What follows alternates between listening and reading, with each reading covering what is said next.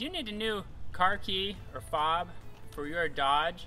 Well, I've got a solution for you. I'm Mike with Tomahawk DIY, and I want to show you the Simple Key Programmer. It's an easy do-it-yourself solution that'll save a ton of money over the cost of the dealership. Now this works for Chrysler, Dodge, Jeep, some Volkswagen, a whole lot of other vehicles, all listed on our website, tomskey.com, so be sure to check it out and see if your vehicle is there. If you don't see your vehicle, visit the Other Vehicles section and send us your email address so we can let you know as we add more vehicles to our website. Now this Simple Key Programmer is super easy to use. Let me show you how it's done. Before you begin, you want to spend a few minutes looking at the Simple Key User Guide. It's got some important instructions that you want to follow. I'm going to be demonstrating on a 2015 Dodge Grand Caravan. My activation code for the key fob is 312 and the primary dial position is number 3. Some preparation. We found out we need dial position 3, so turn this up to point to number 3. We also want to get our programmer ready by removing this tamper evidence seal. Once you plug this into your vehicle, this programmer will be paired to your VIN number, so it can only program key fobs for your particular vehicle. You can program up to 8 fobs for a vehicle with this programmer. For the fob that comes packaged in the kit, you'll need to activate it. If you buy loose fobs, some of those don't require activation. You can tell by the little blue light. In the compatibility lookup, we found 312 is our activation code. So to activate this fob, we're going to push the lock and panic button. That blue light turns on. Then we use the lock button to enter the first digit, 1, 2, 3. We use the panic button to enter the second digit, 1. And we use the unlock button to enter the third digit, 2, 1, 2. After that, press lock and panic, and it will blink the code back to us.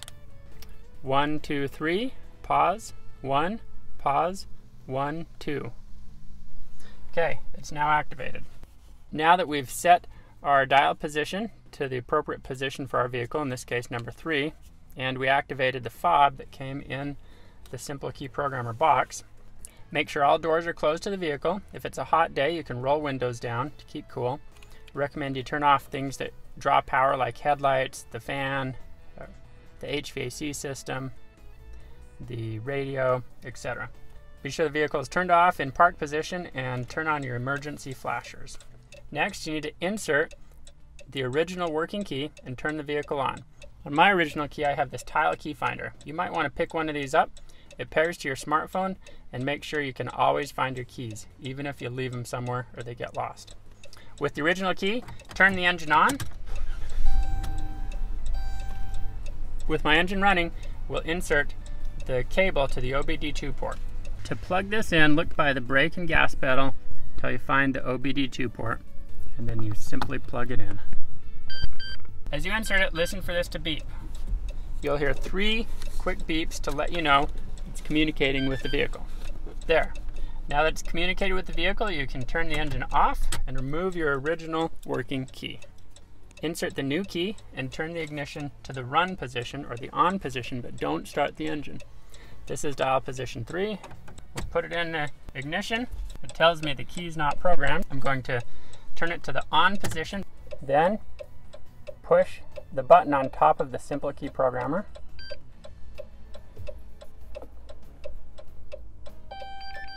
Did you hear it tone?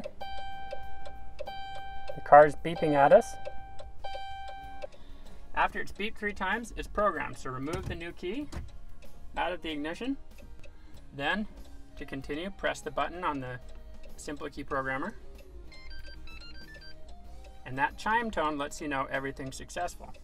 We're going to unplug the programmer, turn the flashers off, and check our key fob. Let's put it in the ignition and start the engine. Just like that. That's how easy this Simple Key Programmer is to make yourself a new fob.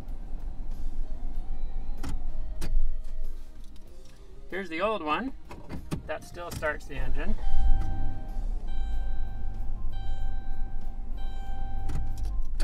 So let's make sure the buttons work. Here's the new one. Lock, unlock. Here's the old one. It locks. Let's check the panic. That works. Unlock. Okay, both the old and the new remote work just fine. Now, I want to point out, this fob has an extra button, this remote start.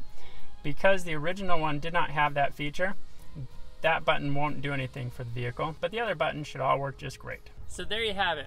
You've seen just how easy it is to use this simple key programming kit. This works for lots of different vehicles: Chrysler, Jeep, Dodge, some Volkswagens. So go check out tomskey.com, where you can pick up this simple key programmer and program a new key for your car or truck or van. Super easy. Now, we stand by our products with a full money-back guarantee. In the instruction manual, there's an 800 number in case you run into any problems during the programming process. But if that still doesn't solve and get this working for your vehicle, no worries. Our full money-back guarantee applies.